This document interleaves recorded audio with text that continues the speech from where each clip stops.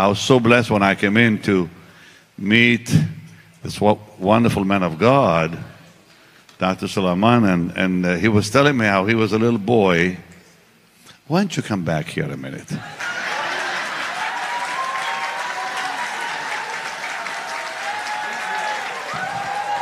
I just said to him, I said, you and I are going to be good friends. So he was telling me, I was in Nigeria. That was my first trip to Nigeria in the 80s. But it was 85, 86. And I went with Benson Idahosa. And I met him in Canada years ago. He was very dynamic, very dynamic. When I met him,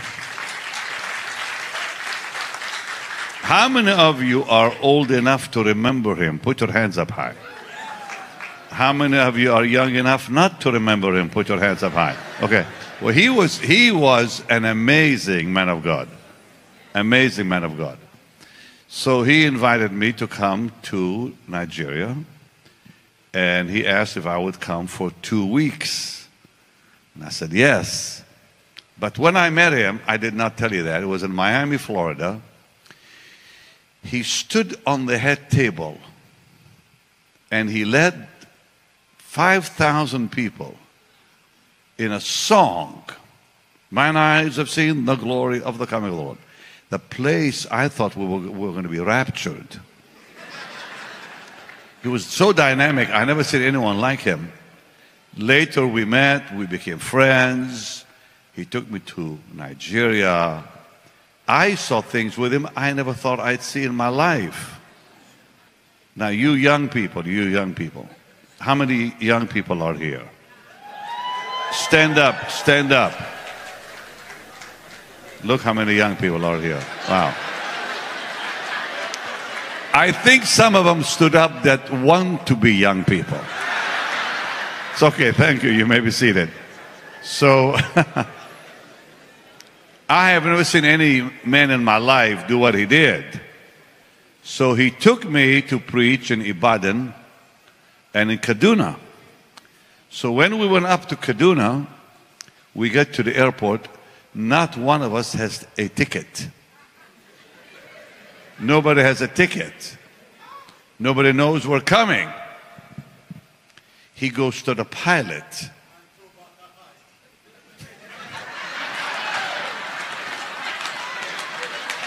That man spoke in tongues just for me, saying he went to the pilot. He goes right on the plane. He tells the pilot not to go anywhere. He asks the passengers, it was already full, they were about to take off to Kaduna. He tells the pilot he's not going nowhere. He kicks everyone off the plane. Benson goes up on the plane and kicks everybody off. And the whole plane is empty now. And he's telling them all to wait outside. Not one of us had a ticket or a boarding pass. He puts us on the plane, first class.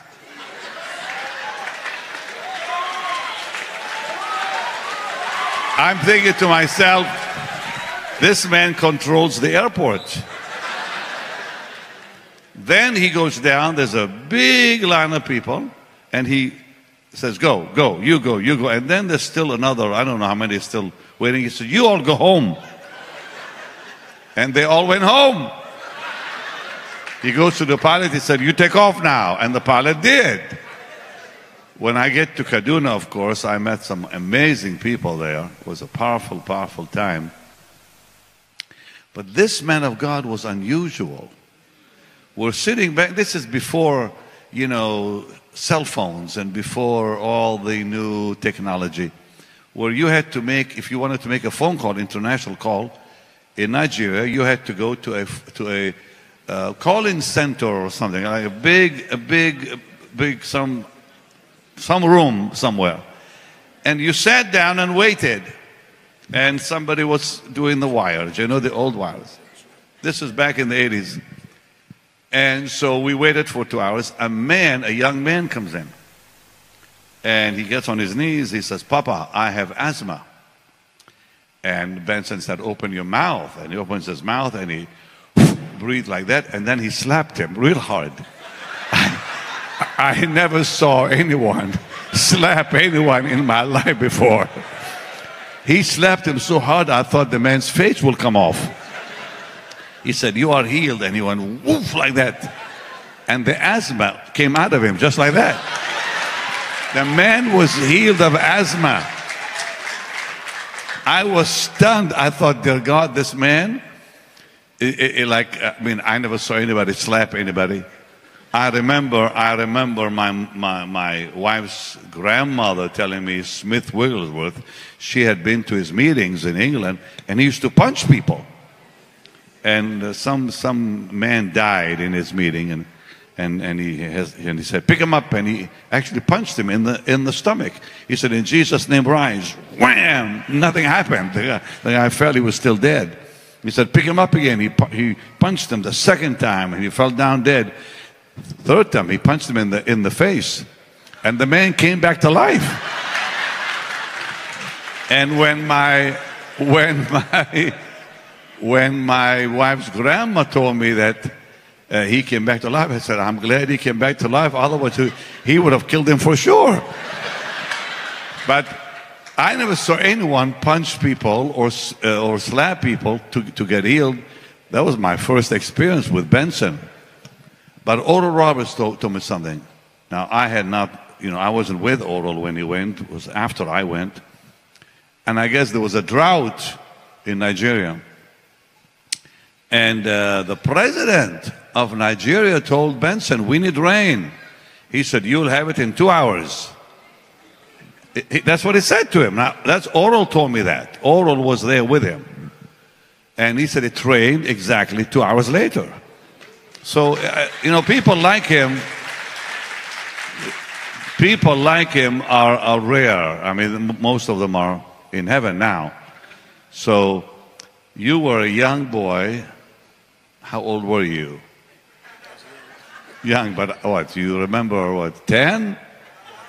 Or more than 10? Okay, so like in your teens, and you came with your mother, a pastor. And I remember that morning, dear Lord, 30,000 people in that church had 3 levels, and the fans did not work. Half of them did not work. I was so hot, I almost fainted. And everywhere I would, every service, they would give me a robe, a new robe for it. I looked like the Pope with colors every day. One day it was yellow and red and green and blue, and the next day was other colors. And it was wonderful to wear them, because when you got hot, all you did is this. Had your own air conditioning. But it was a wonderful time for me that really changed our life. And I love Nigeria. I really love Nigeria. I was just there. How many are from Nigeria? All right. How many are not from Nigeria? So where are the others from? Cameroon. Say again? Oh, how many? India. Somebody is waving a flag there. I don't know what flag that was. What flag is it? Zimbabwe. I was Liberia. Wow. How many from Liberia? Let me see you. Wow. I was supposed to go to Liberia years ago, and then they had the Civil War, and I could not go. That was years ago. I began preaching when I was 21. I'm 71 now, so that's like a long time ago. It'll be 50 years this year. And the Lord has been so good. Thank the Lord for Jesus, I'll tell you. But I want to just say one thing. How many here are not from Africa? You're not from Africa. Okay, all those who are not from Africa, stand up. Okay, beautiful. You may be seated. The reason I want to talk to you about Africa is because I just finished one of the greatest crusades in Nairobi. You're from Kenya, okay. How many Kenyans? All right. The president and his wife invited me to go, and we were there in February. This was the first time in my life, ever in my life, where nearly the entire government was on the platform. We had 3 platforms, not just one, 3 platforms. And almost every member, I think, of the government was there.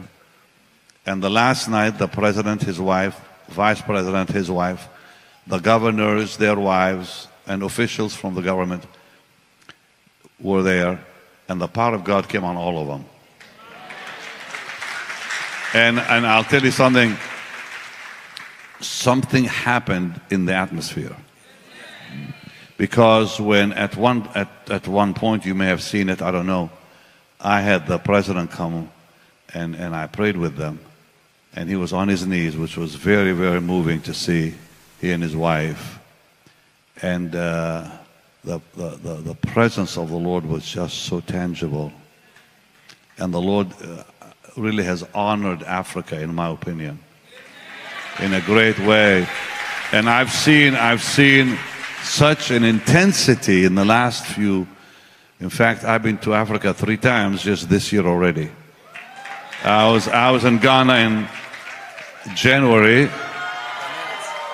There's the Ghana people. I love Ghana. We went to Kenya in February, Nigeria in March. And what I saw in those 3 countries alone this year already, intense presence of the Lord in all the meetings. I think the one that amazed me in a very special way is when I was in Accra, and the young people, their hunger was, I don't know if I even have a word for it. They were starving for the power of God. Just intense hunger for the Lord. And that gives us incredible hope. And then 27,000. Now they told me in Kenya, they told me that they've never had that many pastors come together ever in the history of the country. 27,000 pastors came from all the corners of Kenya for the special meeting I had with them. We were supposed to be at the convention center. It was too small. They went back to the stadium because it was the only place big enough, which seated about 150. And these 27,000 pastors were there. And it began raining and nobody moved. And to see the intensity of their hunger. So, you know, you just told me that the Lord has blessed your ministry in Benin, what's happening. Get ready for some bigger things. Seriously. Because, look, I think the people of Africa will put a demand on people like you. Because they become so hungry for the things of God. And the darker it gets in the world, the greater the hunger in the people of God. And even unbelievers. And I saw that this year. I never thought I would see the intensity. I've been to Africa many times, over the last 50 years. And I think I've been to a lot of countries that maybe most of you don't even know I've been. I've been to Zimbabwe and Zambia and on. And Congo and other places. But I've never seen the intensity of the hunger among especially young people. And I would ask you as a man of God, and all of you who are in the ministry, focus on the young people now. Because they will carry the fire, I think, much faster than anyone else. So thank you for having me. And remember, We're going to be good friends. Can we give the Lord a mighty hand of praise? Thanks for watching. Bye.